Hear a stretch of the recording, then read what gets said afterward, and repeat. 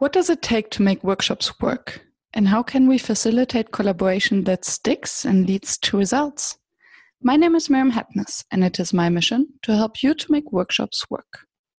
Today with me on the show is Thomas Lahnthaler, and we talk about facilitation when we take away our most powerful tool, which is not the sticky note, but the question. And if you don't have your pen and paper next to you because you're walking, you're in the gym or commuting, then why don't you visit my webpage to download the one-page summary that I made just for you. So visit www.workshops.work, find episode with Thomas Lahnthaler and download the one-page summary. So stay tuned and first enjoy the show. Good morning, Thomas. Good morning, Miriam. And welcome to the show. Thank you very much. Thanks for having me. We are going to speak about workshop facilitation without our favorite and most powerful tool, which is not the sticky note, but the question. It's the questions. Exactly. Yeah, no, it's going to be exciting to see where we get. I was thinking for a moment whether I want to impose the challenge upon me to guide you and the audience through this podcast episode without asking questions. And then I was like, no. No, that might have been an interesting experience for a podcast, because it's set up on asking questions, but we can try it another time, maybe. Yes, maybe we should do a workshop about that. But before we talk about these kind of things, I would be very curious to hear your story, because you were born in Austria. Now you live in Norway.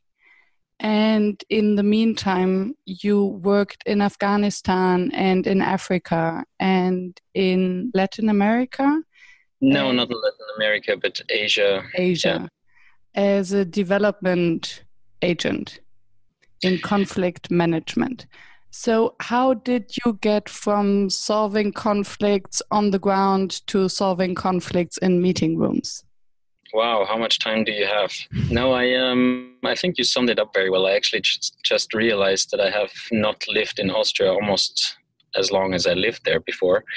No, I left Austria, what is it now, 15, 16, 20 years ago, about that, to really start a journey which turned out to be just a privilege. I mean, I went into conflict zones. I was always fascinated by conflict work.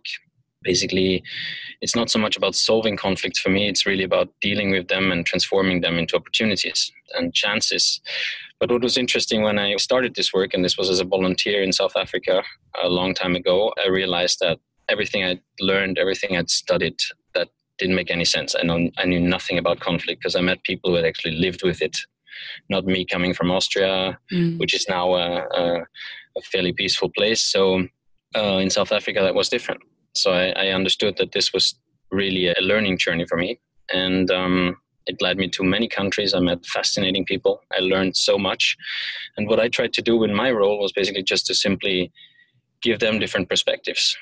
As much as they gave me perspectives, I tried to give them perspectives in the sense of how you could also look at conflict in a different way, because in many of those countries, conflict is so deeply indoctrinated in the culture.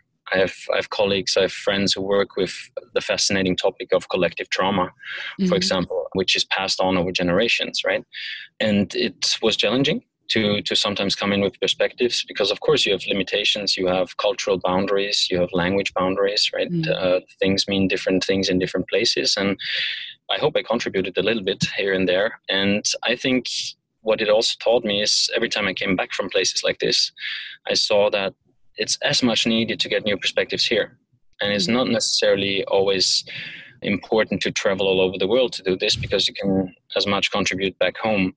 And that work, of course, and living in places like this is also mentally draining, right? It's if you're like me, and many people are, that you really go in 120% in those situations, and being quite young, you're not really aware of where your limits are. You think you can work limitless and endless hours, and you're mentally drained. You only realize when you come out. So all of that led to me, plus getting a bit older, being like, yeah, let's settle somewhere else. And still here and there, work in places like crisis and conflict zones. But yeah, let's support people here and give them perspectives here and take back from what I've seen out there into the classrooms here. It might be difficult to put it into a nutshell, but what is the key learning that you aim to bring into the classroom or into the meeting room from there? It is difficult to put in a nutshell, but I would simply take that there is no one truth. And it's all about sharing perspectives. It's really about understanding that you see things differently than I do. Even though I might assume we come from very culturally similar background, we might assume when we talk about things, we understand completely the same thing. But we're not. So this is always exciting to work with participants in workshops to make them understand and realize that, wow, sometimes it's not even the same thing we're talking about because we interpret it different. We have different stories connected to certain terms, to certain situations that influence us and our perspectives on it. And obviously it sounds very easy. Okay, just open your mind and see the other perspective and then we can all be friends. But when it comes to a topic that is emotional, where we have feelings maybe over generations of trauma attached, it's difficult to really listen to the words of the other person. So we might listen to the words, but we don't hear the meanings and we're not open for this acceptance of different perspectives. So how do you get your participants into this mindset or even psychological safety to really be able to open up and to hear the words or to hear the meaning behind the words? I mean, first, what you've said is, of course, a key, because conflicts very often, and I think we're not so good at that in our parts of the world, hardly ever play out on what is the conflict topic. So we might debate about something very factual, while what really the conflict issue is a couple of levels lower than that. So I think it's important. Emotions, feelings are important. And the first step is really to make people understand that it's okay. It's also okay to be angry. I've worked with many people that try to limit themselves when they're really angry. And I'm like, well, let it out for a start and then see how it feels. And then we can move on. And people are usually surprised what happens then.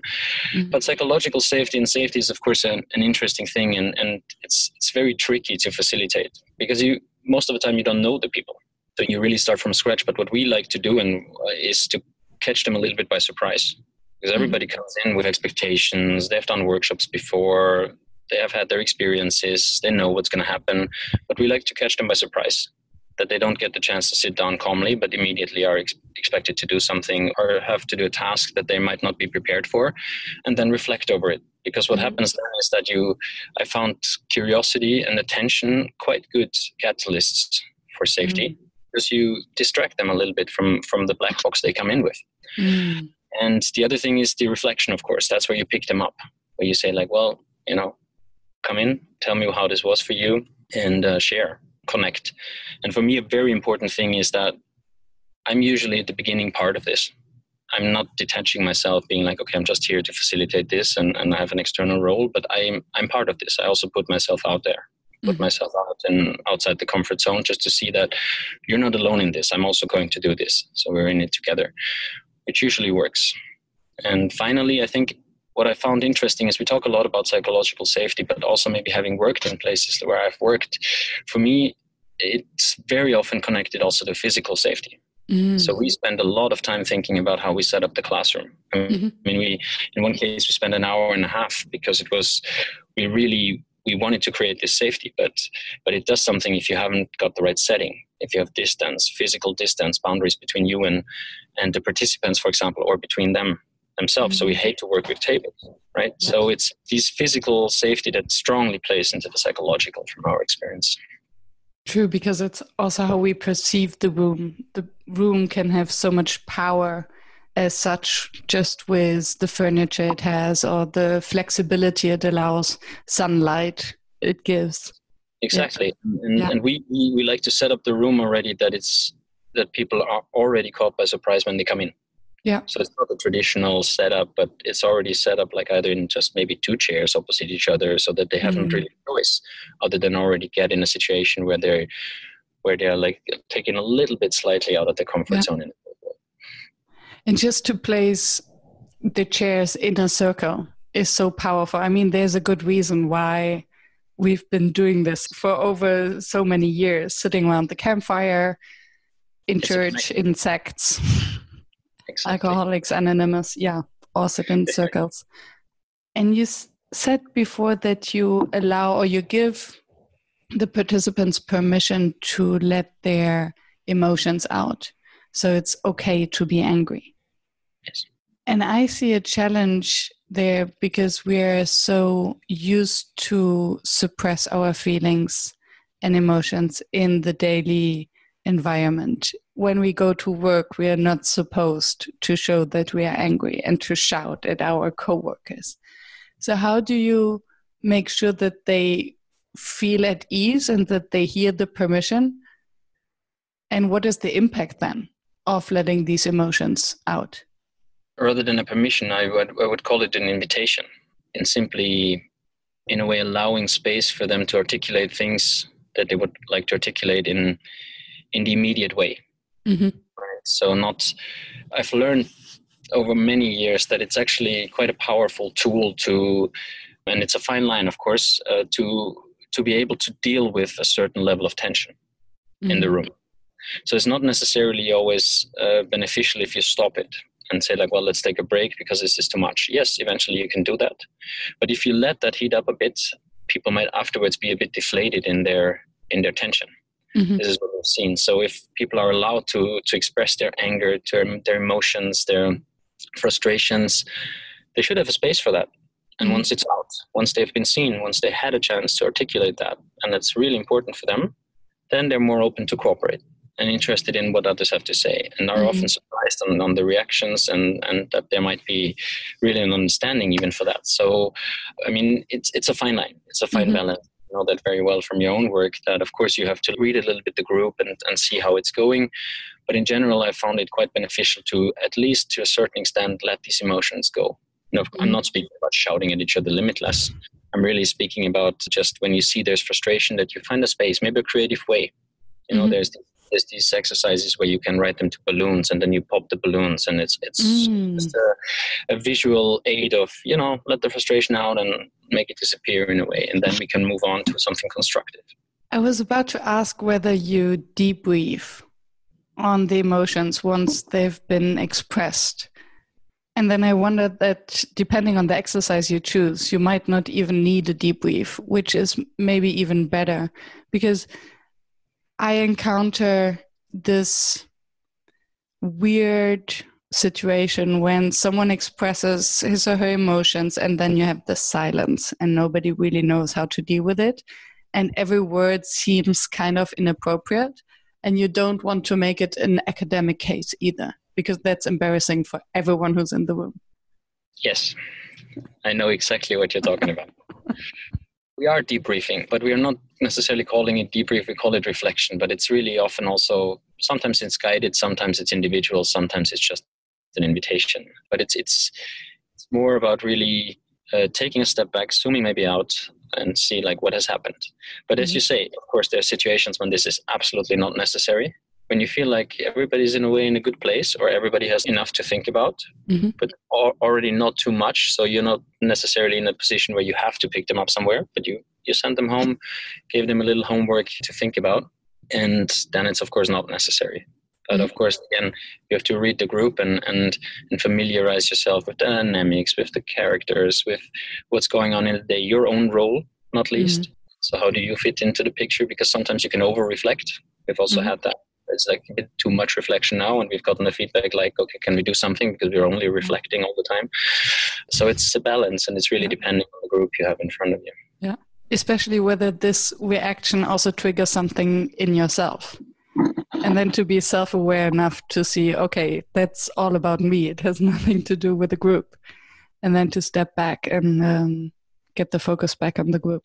When I phrased the question asked for regarding the permission that you give, you immediately said it's rather an invitation. And I hear this very often, that facilitators invite the group instead of giving them permission or telling them what to do. Where do you see the difference between permission and invitation? Because for me, it sounds like a push and a pull kind of thing.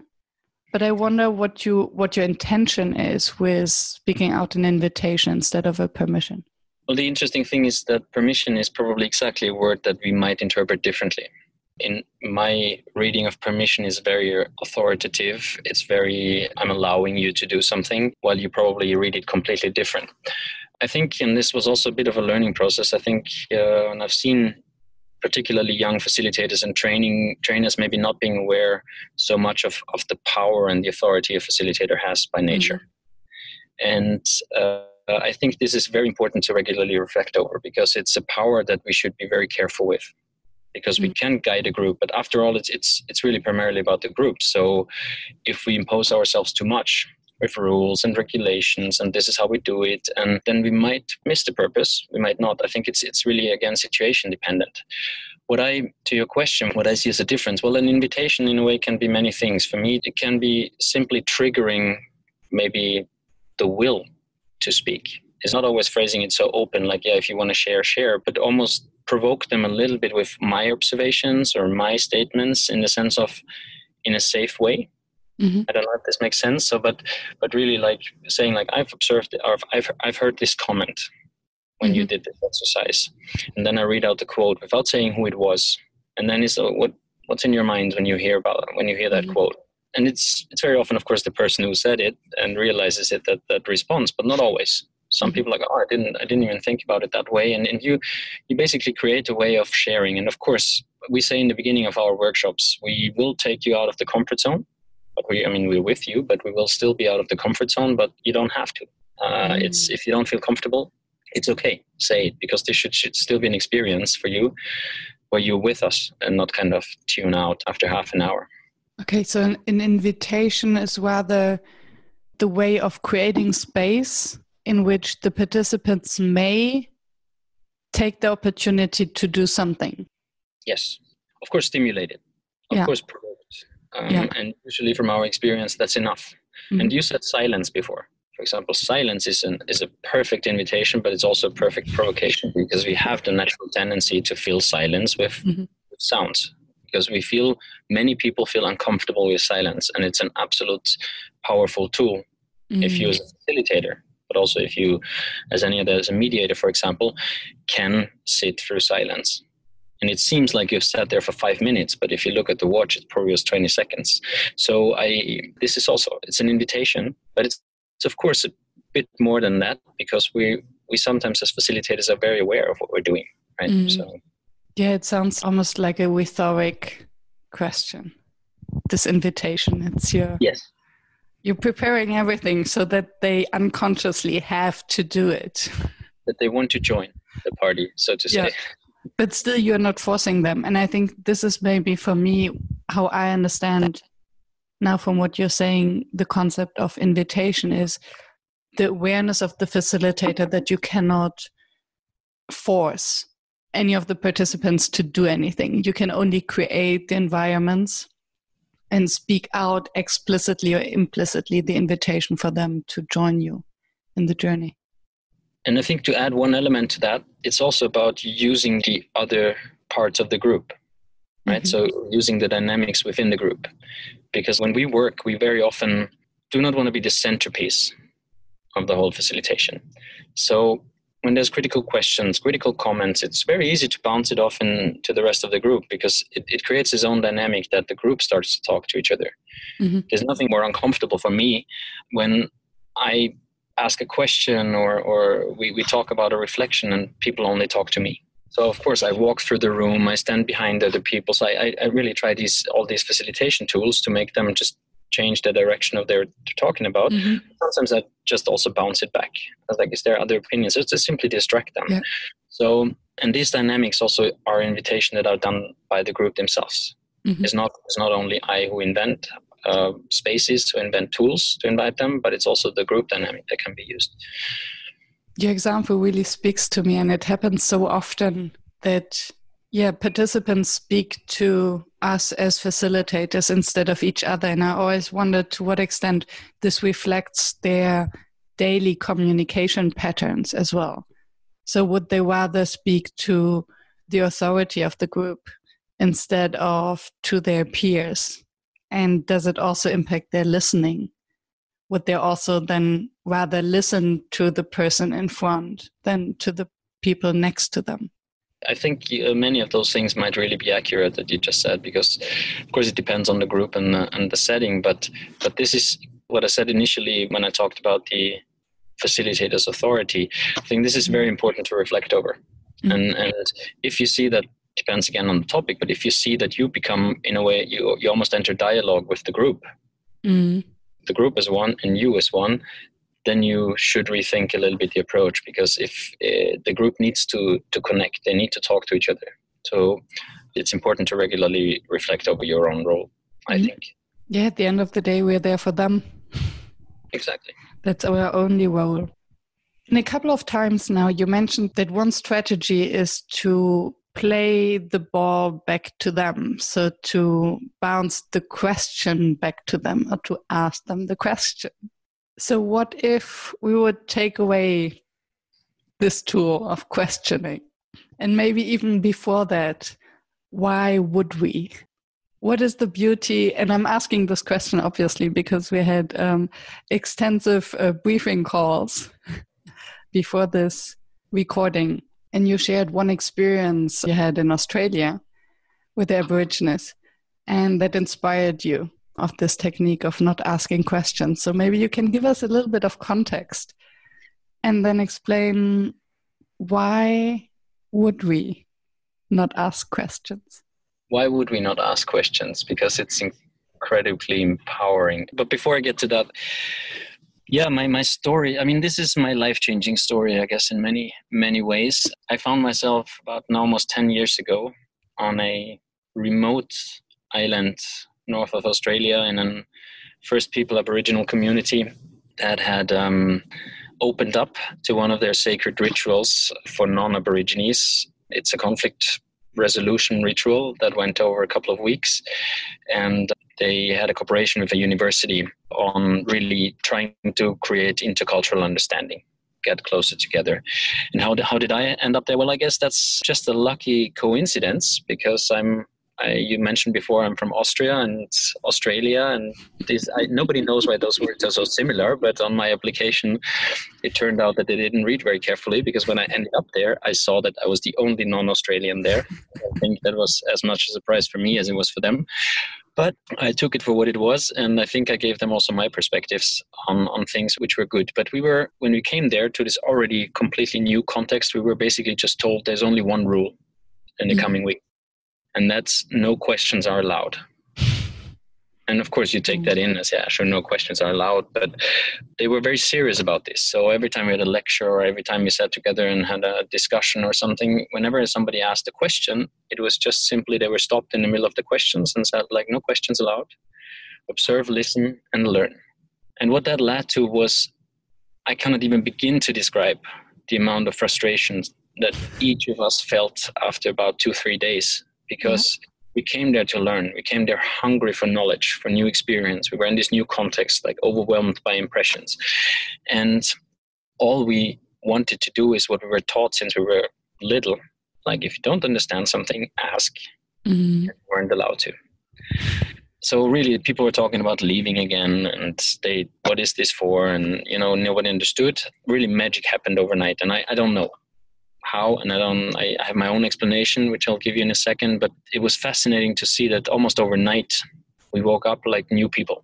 And what happened was that we stopped asking questions, but we entered in a completely different dialogue with each other. Because what happened in my case, and I got that confirmed from other people as well, was that when you're so hungry for answers and knowledge and you have nowhere to turn to, nobody can give you that. You find them yourself. You turn to yourself, look in the mirror, and you basically say, like, okay, what do I actually think about it? Before being so quick with asking a question, what do I think about it? And it was incredibly empowering, because you entered in a conversation where you started first by simply sharing your realizations, your thoughts, what had you found out about yourself. And what that triggered in the other person was to do the exact same thing, but without asking you anything. So it was fascinating how it became this atmosphere of sharing perspectives. And to the second part of it, and not to make the story too long, what that led to was really like you became self-aware, you just focused on your own thing, you really picked up things very quickly, so you sharpened your other senses, and the ritual went on up to the point where we had to basically dance more or less naked in front of 500 people, a dance that we'd never danced, that we had to learn there on the spot for hours until it was synchronized. 50 people had to be synchronized. And it was only that first part that helped us not to think of, wow, I'm ridiculing myself so endlessly here because 500 people, I don't know what I'm doing, I'm half naked.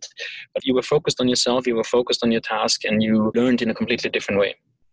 And that sparked, in a way, the learning philosophy that we, through groundwork, want to apply, but also which led me to the thing, well, what would be if we as facilitators and as people would not use any questions? Because I felt this so incredibly, at the same time, frustrating, while also uplifting and really empowering, because I'm now way more self-aware of things. What I think about certain things, and made me very reflective. And I think that was just an amazing experience. Thank you for sharing. Thank you for listening. It's very inspiring.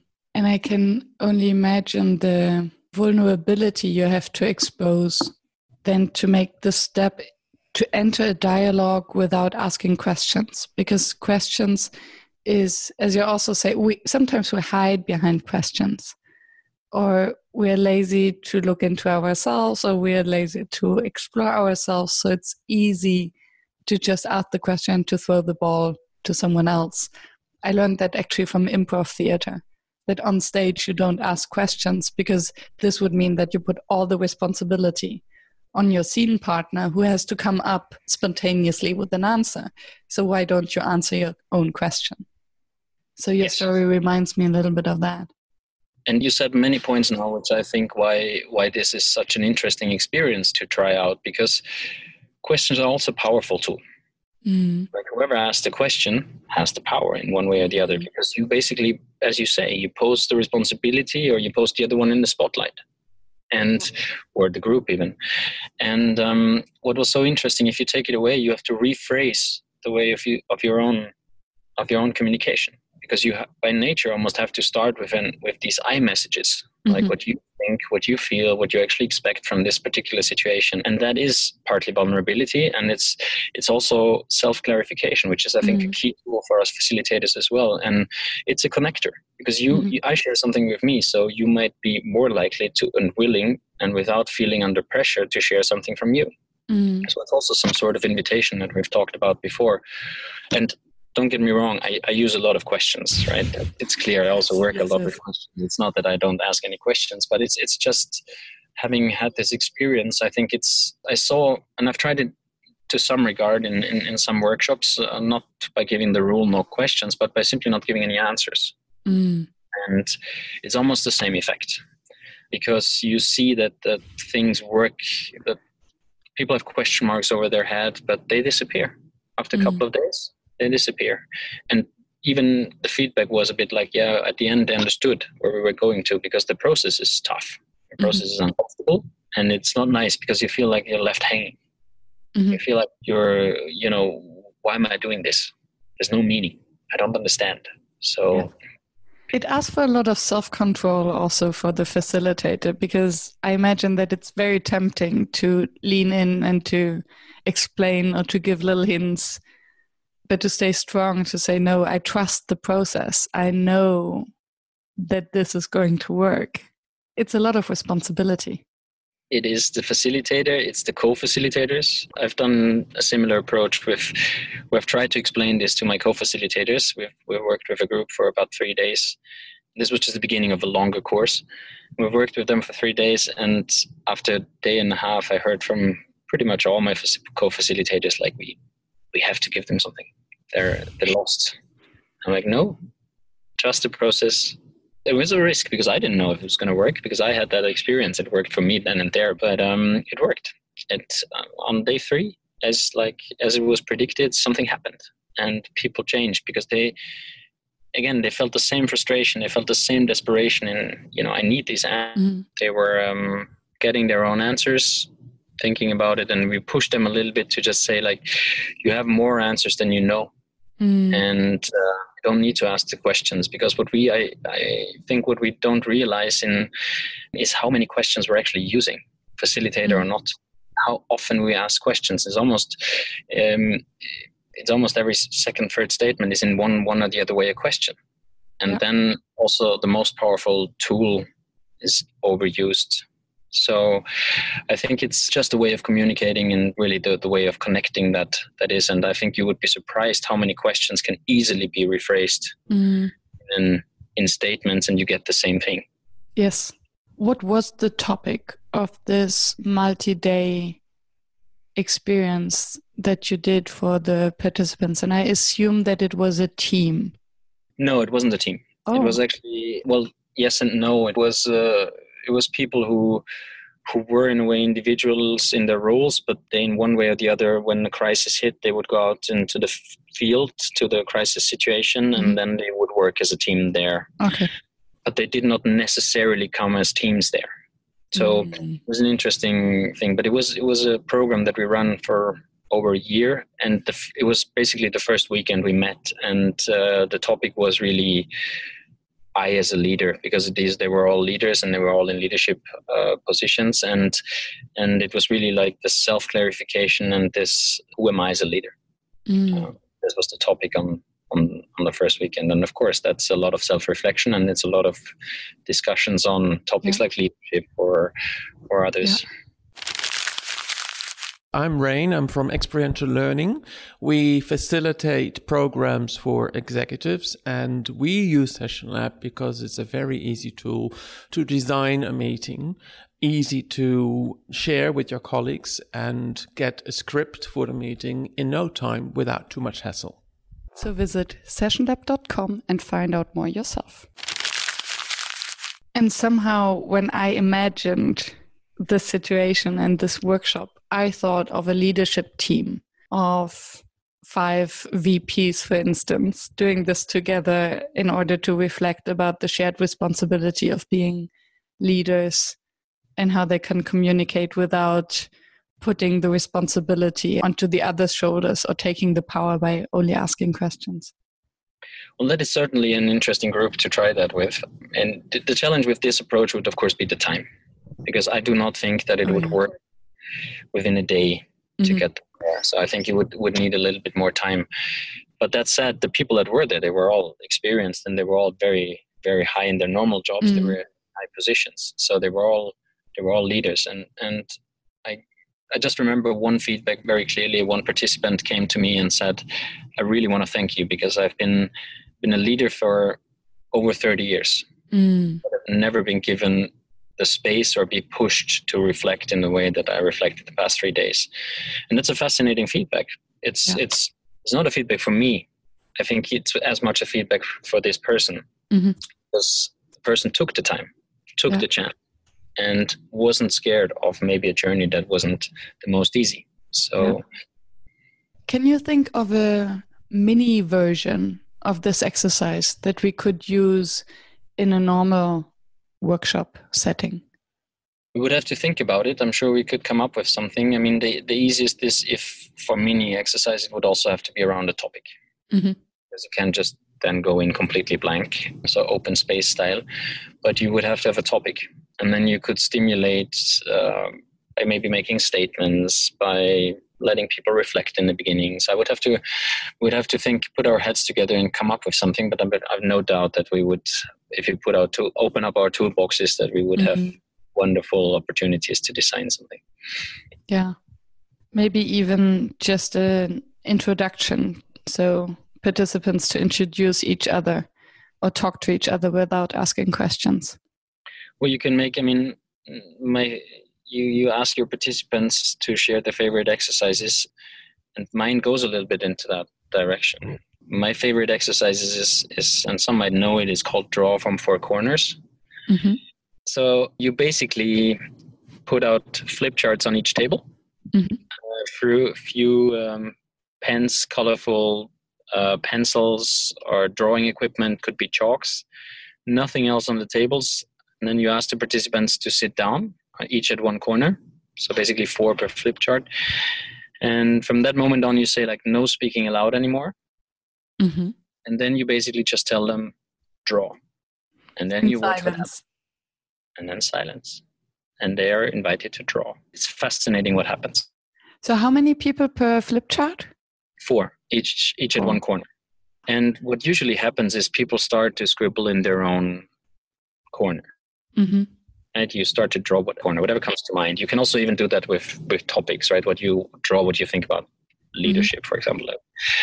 But they draw in their corners, and it almost always happens that one or the other person on the flip chart starts to invite others in. So they dare to draw a little bit in the other corner, or they connect in the middle of the flip chart.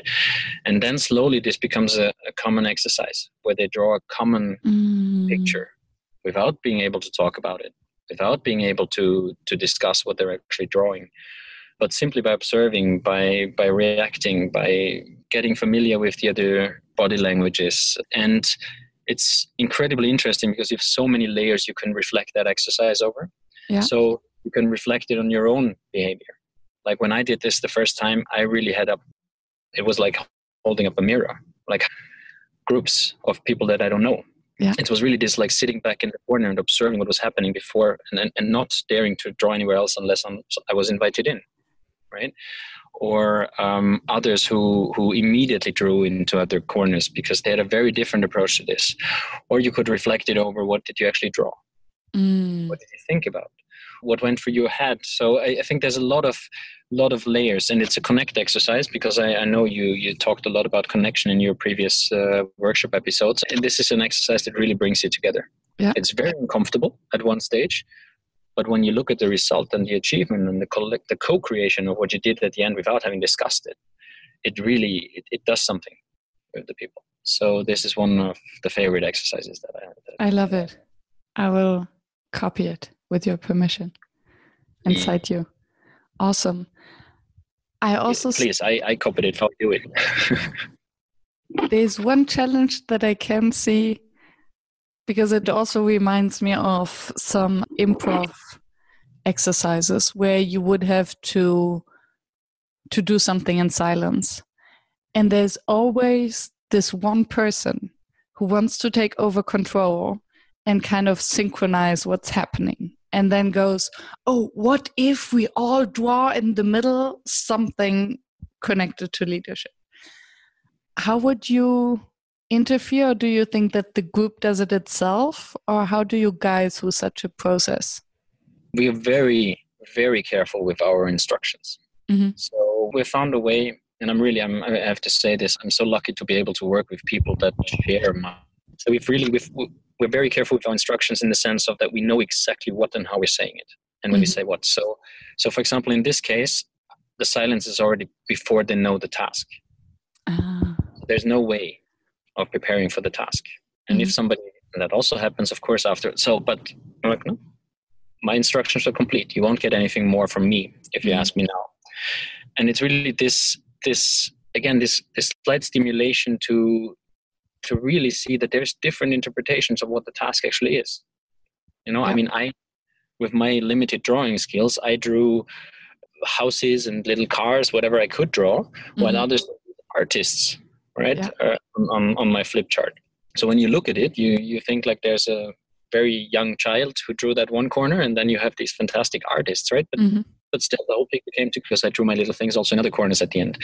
But I think it's you will always have people who will try to do that, and in some ways I'm a big fan of that, because this magic moment to take a break after you've heard the task, think about how we can do it, and then do it is, of course, when we work with teams, the key. But in this case, the way you described it, it would probably be because people are insecure. So it's a different motivation behind why they're doing it, right? Yeah, very interesting. How much time would you allocate for such an exercise? Including the reflection, 15 to 20 minutes, because you will see, of course, the drawing, depending on if the people know each other or don't know each other, and you will always have some that will not buy in completely, which I never find a problem, because it's beautiful to reflect. But the whole exercise, if you let them draw for 6-7 minutes, depending, you see when they're ready, they're ready. You can even let them wait for a little bit if one table is ready, because maybe, it's the same as with silence. They're already silent, but already then they might just add more things because they see others still drawing. So it's really, it's a feel. And then the reflection, probably depending on how far you have come with the group, but the reflection can everything from being a hot debrief, just how was this, or what we like to do is we let the teams first discuss things that went through your head, feelings, how was this for them, then give the picture a title, and then do this, sharing this with the other groups. That's how we usually like to do it. Yeah. I was asking because I think it's a fine line. On the one hand, you want participants to build up this courage, maybe also to draw and to use space, to take space.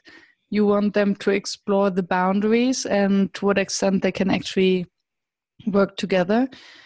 But you want to push it a little bit further than you must, just to explore the space of discomfort and silence when they actually are a little bit bored by the task.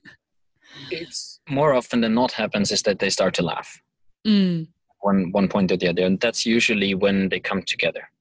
Okay.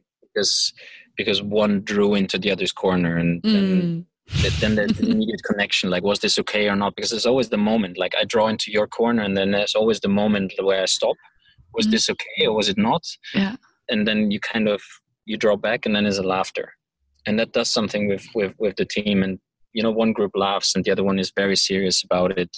But also what's beautiful to watch, because all of this is in a way information for us as facilitators. That's what I love about this job. You have the opportunity to see so many dynamics which you can use afterwards in reflections, in thought-provoking discussions, and in going a little bit deeper with the group.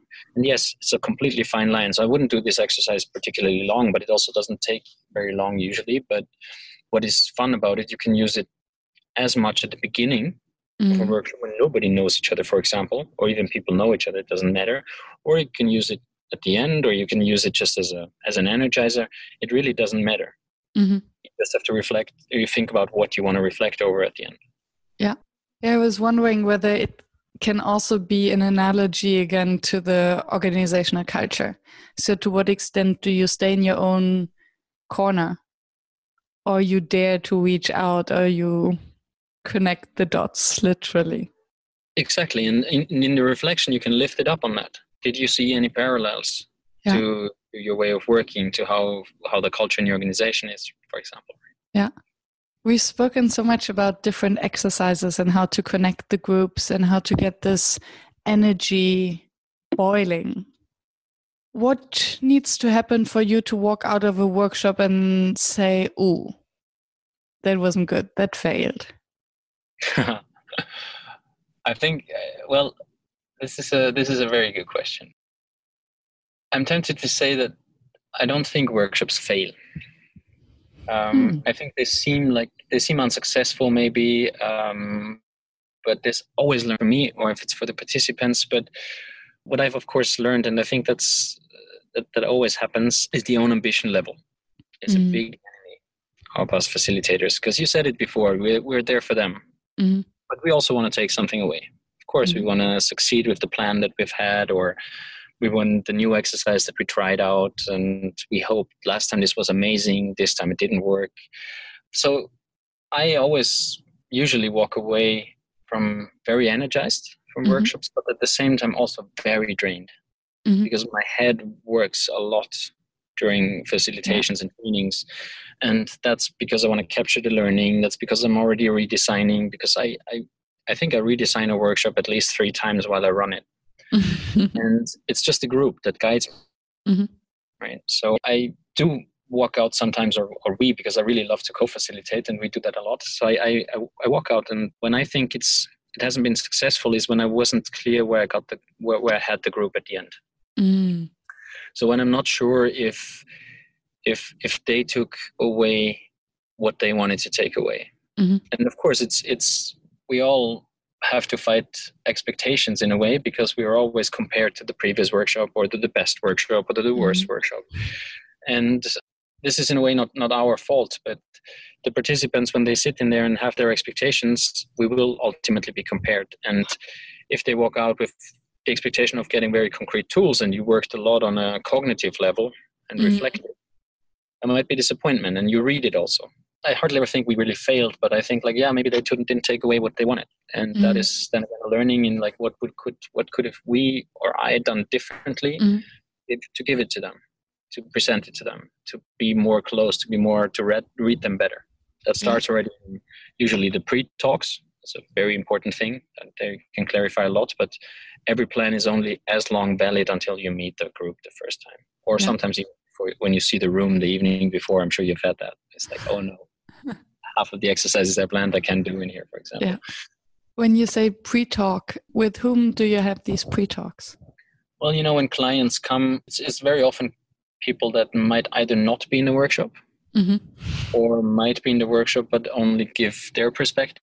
So I think it's important to really make it clear that we usually also factor in almost like a backup pre-talk when we start working with the group.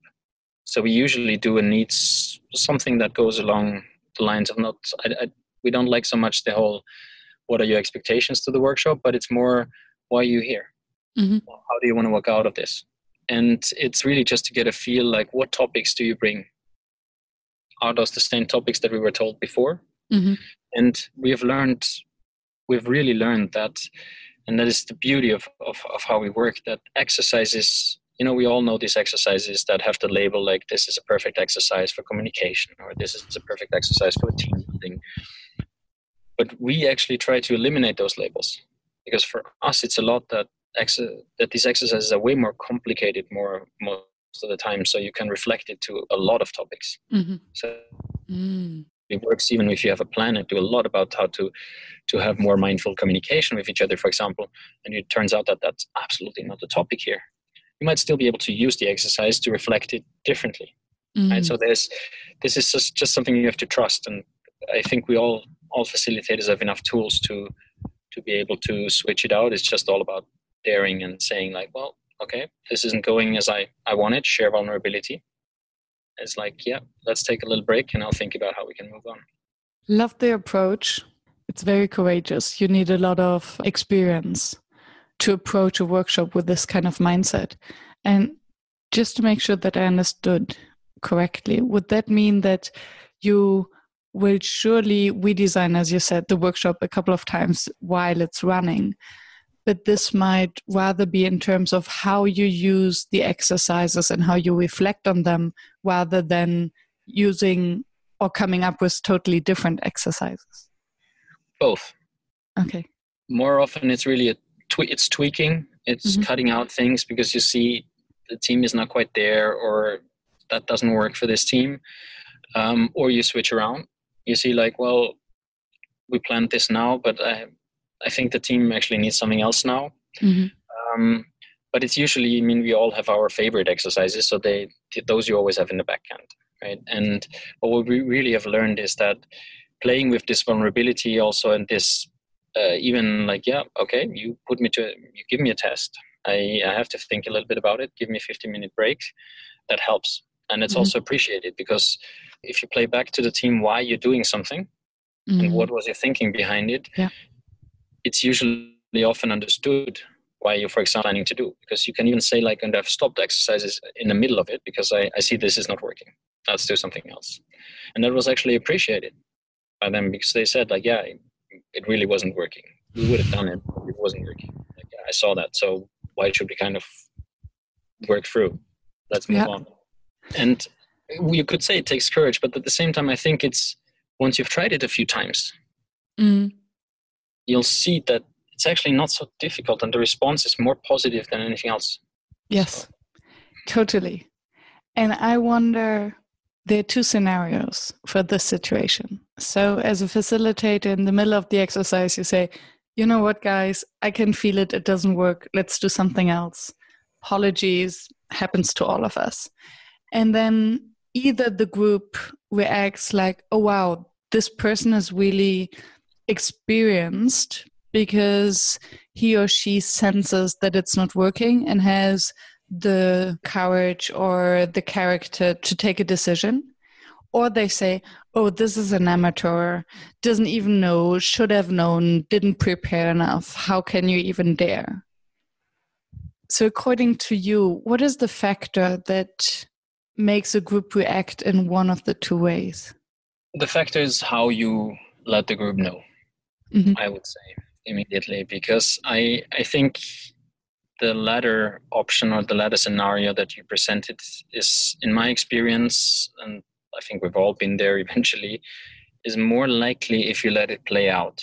And if you offer through the exercise, so to say, because it in a way is a bit like, yeah, we're not happy with you now anymore. But if you see them, if you pick them up and say like, well, you can even play it back and say like, do you want to continue? Because I have the feeling this is not working. We can continue or we can't. Because it's really, I think this letting go of the feeling we have to fix everything as facilitators. We have to decide everything and we have to know everything is a relief. And it's also really empowering because you get the group, you get the team in it and say like, listen, I just want to check with you, are we okay? Because from the outside, it looks a bit like this is not working. You can stop here or do you want to go on? And they often want to go on. See, like, let's see where it goes. But you simply did that quick check-in and whether they think of you, if you're professional or not doing that, I don't know, but they will certainly think of you as somebody who observes them, picking them up where they are, and is not just trying an exercise and then doesn't care what happens on the other side. But it's more somebody that really, okay, I see you, and I would just like to hear you if this is okay what we're doing or not, and not. And again, the other element I think to it is really explaining what happened.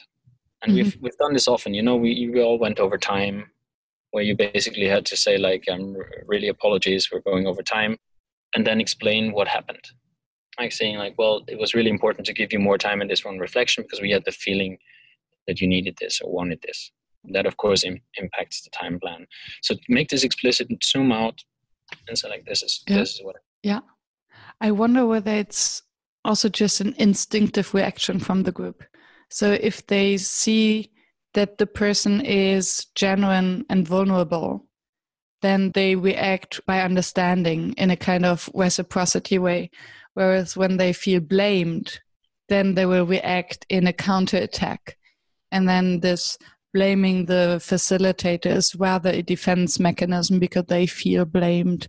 So when you said that if the facilitator makes it about the group, to let the group feel that they didn't get the exercise. Yeah. And then it's easier for them to say, he doesn't make his job right. She doesn't exactly. understand the group. I think this is important also to take the responsibility where it belongs, because it's you are anyway blamed if the exercise doesn't work. It's you didn't give good enough instruction, so it didn't fit, or it was the exercise was stupid. Pardon my French, but it's fine. That's all of that. When you when you really think about it, all of that gives you opportunities to ask the group that what's happening, what happened, and there's not more it takes very often. Yeah. And then it's an opportunity to connect on a different level. Yes. And to give them ownership and to co-create, which can also be a beautiful thing. Yeah. Yeah. How can you do that without asking a question? Again, you start with an I message. Yeah. I feel that this is not going to work. This is not going too well. And then wait what they're going to do, because they will take a decision just by their reaction.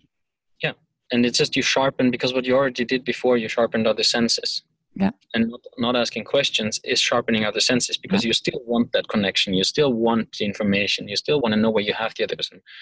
And questions are just simply maybe taking it away from you to first think what I actually perceive now. And by not asking the question immediately, I would have to say like, well, I actually have the feeling this isn't working. So I would like to share that with you. Yeah. And then it becomes an invitation to share and not just a permission to stop. Yeah. Thank you so much. I learned tons. It was really nice talking to you. I always learn. So I also learned in our talk now. It's fun to exchange experiences and perspectives. Absolutely. If someone happened to fall asleep after minute 1, just woke up and like, oh, I don't have time to listen to the entire show again. What do you want them to take from this almost 1 hour conversation? I want them to take from this that it's completely okay not to have an answer to everything. And I think it's completely fine to try out new things, because I think if we don't try out new things, we won't learn. We won't find new ways of doing things, new perspectives, and I guess be curious without questions, maybe. But try out things. Great. And if the listeners want to try out things with you and want to be guided by you and join a workshop without questions or drawing corners, how can they reach you?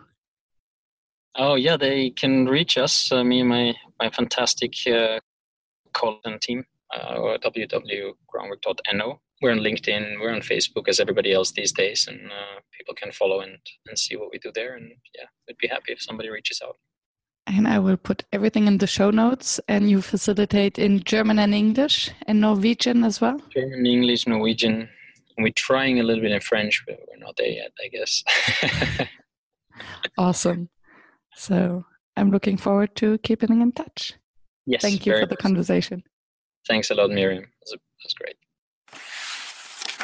Thank you for staying tuned and listening to the show. I appreciate your attention, as I know how busy you are. If you enjoyed it, please subscribe and engage by sharing your comments and thoughts, and visit workshops.work to download the one-page summary. I'm looking forward to seeing you back at the next episode, and I wish you a fruitful day.